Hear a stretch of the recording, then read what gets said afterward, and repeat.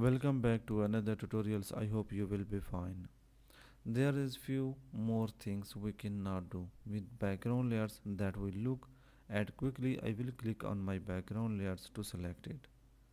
And notice in the upper left of the layers panel that the blend mode option, the box that's set to normal is will grayed out. Normally we can change a layers blend mode which changes how the layers blends with the layers below it, but since the background layers must always remain the between layers in the document, there will never be any layers below it, which makes the blend mode options rather useless.